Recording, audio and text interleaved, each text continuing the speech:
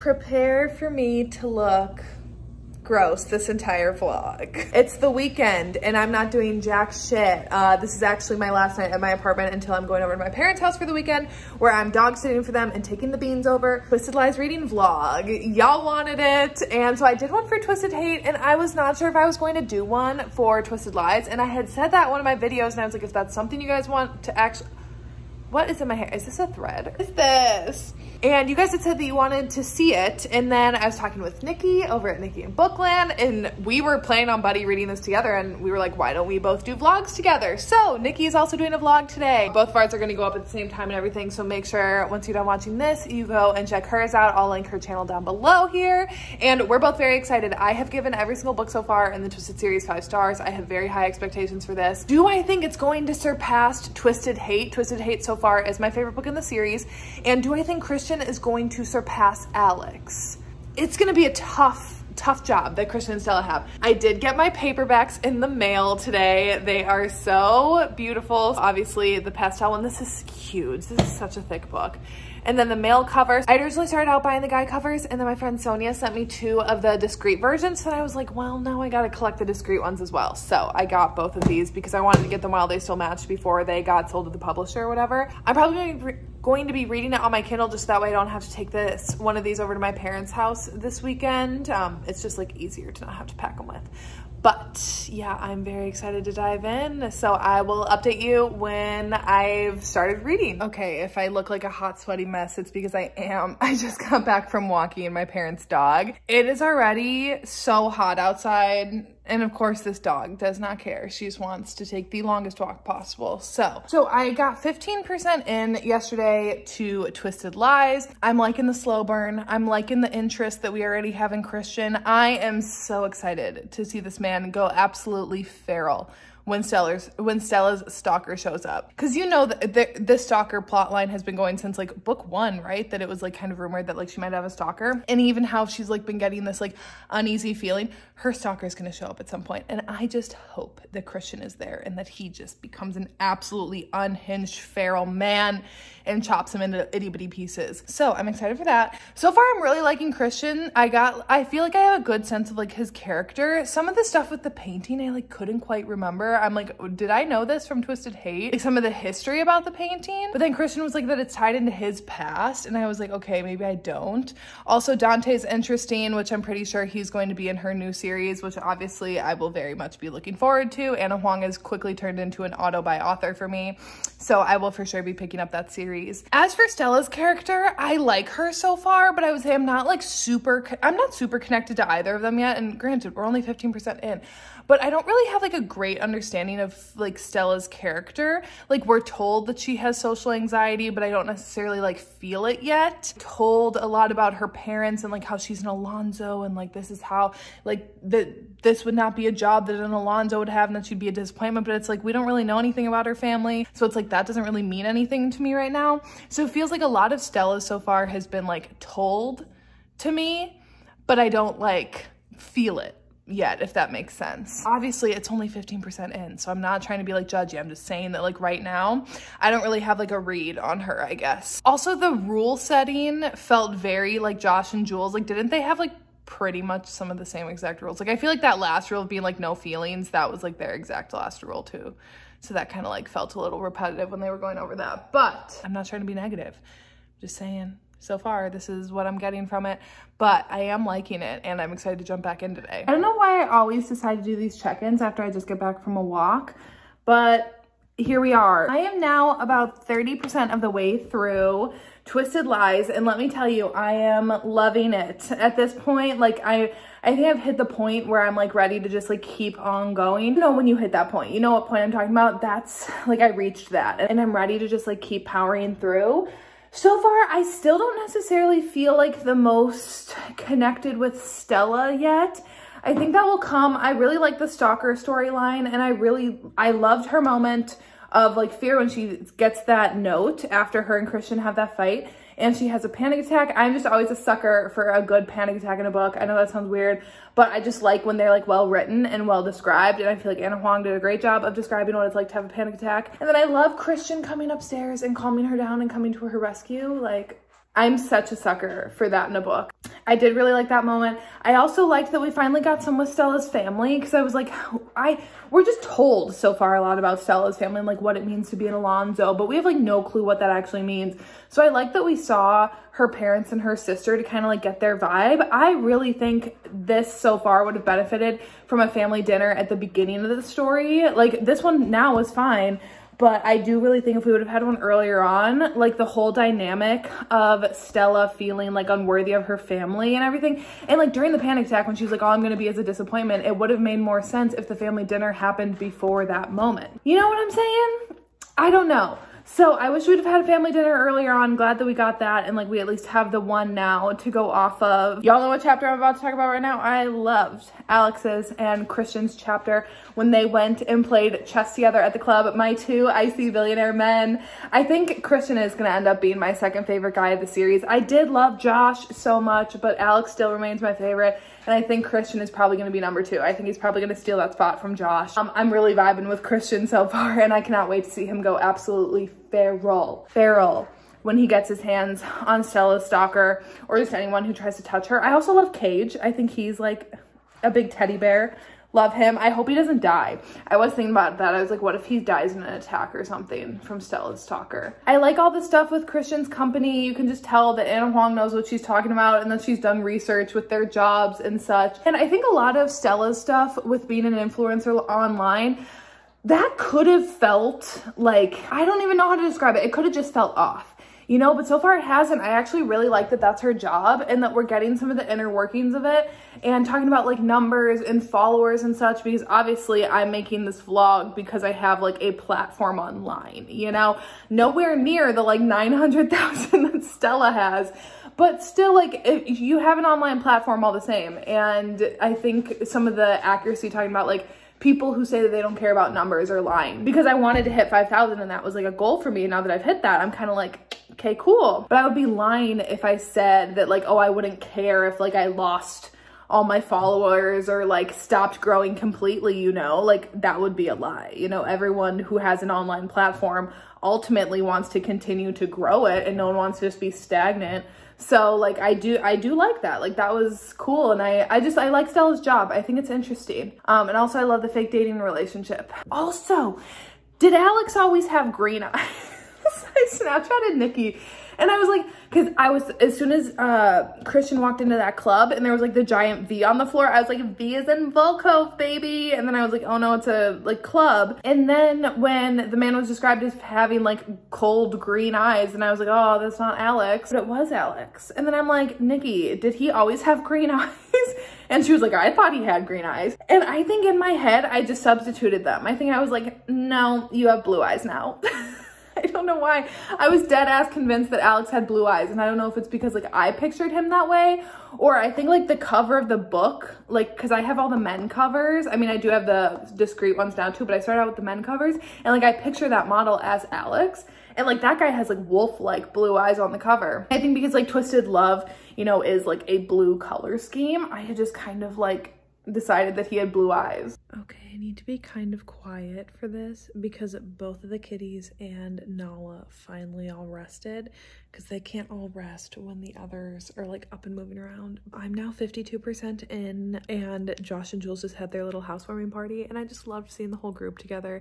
I think that's what's so special about the later books in a series like this, is that you get to see all of the couples that you already know and love from previous books all together and interacting. I love seeing all the girls interacting, but I think especially the guys, mostly Alex. I love having him around and seeing him. I do like Reese too, so seeing him, but I love Josh. Love having Josh back in the mix, and I just like seeing them all interact with Christian, because he is kind of like the newbie to the group, even though he does have certain ties here and there with people. So that's just interesting. I think it's fun. It makes me feel like nostalgic seeing all the group together. Stella moved in with Christian now. This is my thing.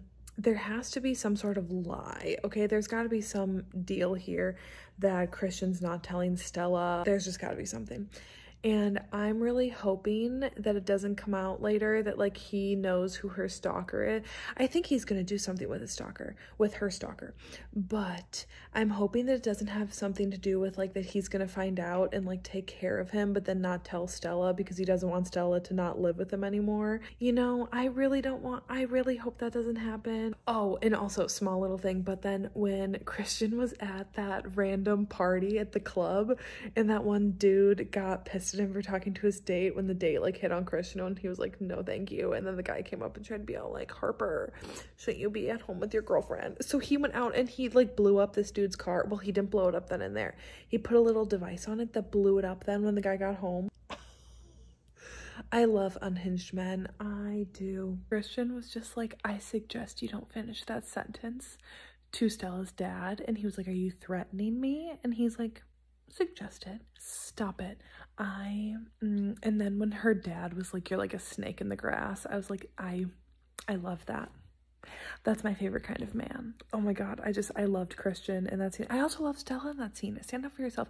And her dumb sister, who then when her dad is about to kick Stella out, then her sister is like, oh, daddy. No, you brought this on. You brought this on because you decided to out your sister at family dinner because you're a bitch. No, don't try to backtrack now. It's so fucking hot out. She would walk 4 times a day if you'd let her. And she keeps on eating grass. And then you know what? She throws it all up. And then you know who has to clean that up? Me. But she doesn't care.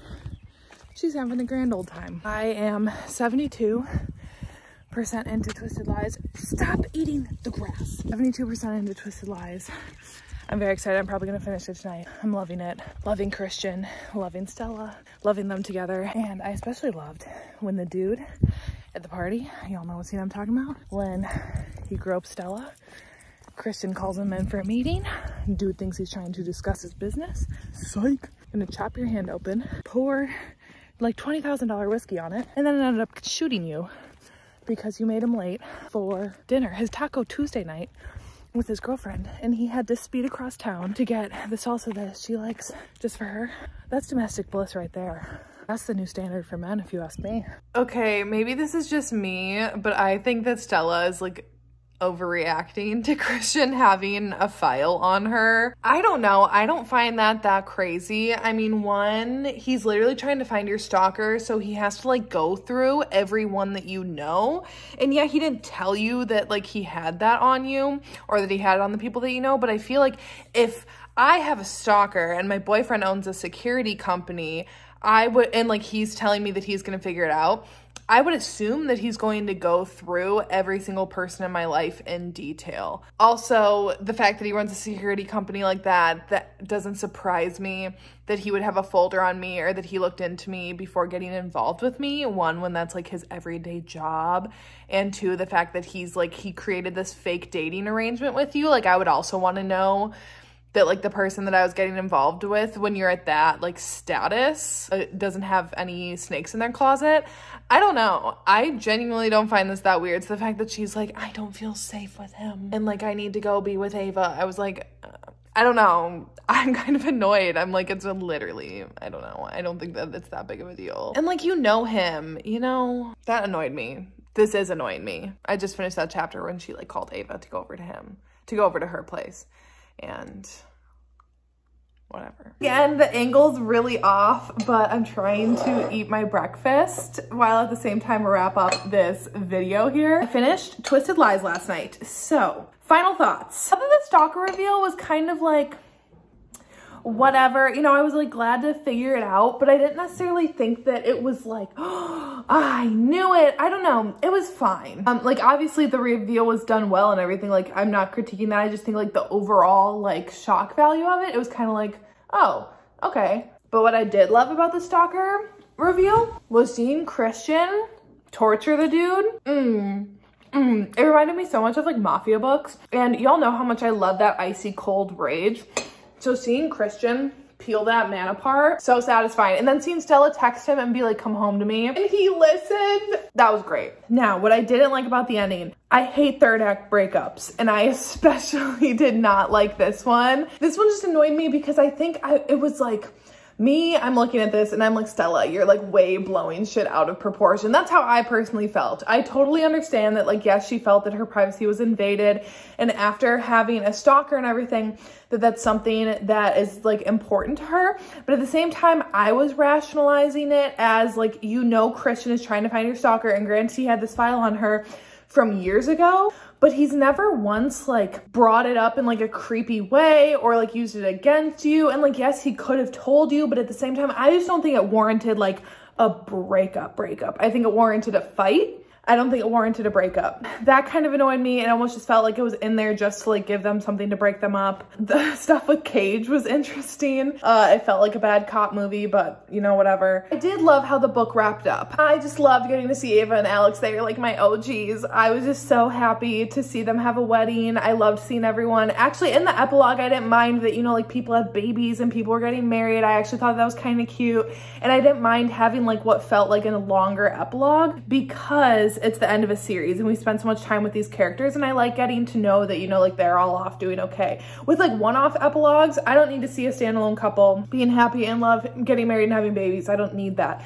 But in a series, when I've like spent so much time with a friend group, I want that. So as a whole, I love the book. I give it 5 stars. I've given all the books 5 stars in this series. So as I'm like sitting here on rankings, it's hard for me to like rank them because, like I said, I've literally given them all 5 stars. I've enjoyed every single book, every single main character, every single couple. But I think, at least for right now, my final ranking of the books, Twisted Hate is still my favorite book. That book is phenomenal through and through. I think maybe Twisted Love or Twisted Games. I don't know. I really love the plot of Twisted Games. Those two are kind of going back and forth. And then I would put Twisted Lies at the end. I did love it. I loved Christian and Stella as a couple. I loved the slow burn. I just think in terms of the whole series, someone's got to be last. And I think I would put them towards the bottom. Favorite guy, Alex, Christian, Josh, Reese.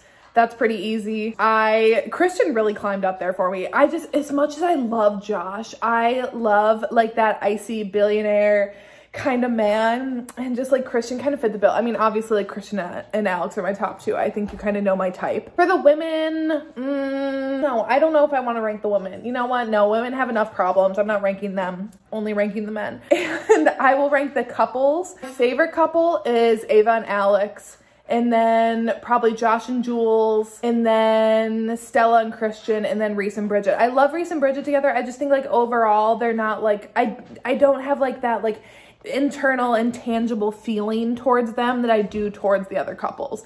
And with Christian and Stella, it could be recency bias, but that's what I'm gonna leave it as. I cannot wait to watch Nicki's video to hear all of her thoughts. Obviously we've been snapping back and forth, but I'm just very excited to hear like her full thoughts about it and see. I think at one point she was hovering like around a 4-star, like she thought it was gonna be more of a 4-star rating. So I'm interested to see if she bumped that up or not, like if the ending blew her away enough to like bump her up to that 5th star. I love this series. I'm very excited for Dante and Vivian's story and her new series. Anna Huang is like an auto-by-author for me now after this series, because I loved the hell out of every single book and I cannot wait to continue. Yeah, that's it for today, and I will have my mid-year book freak out tag up on Thursday, and I will see you when I see it.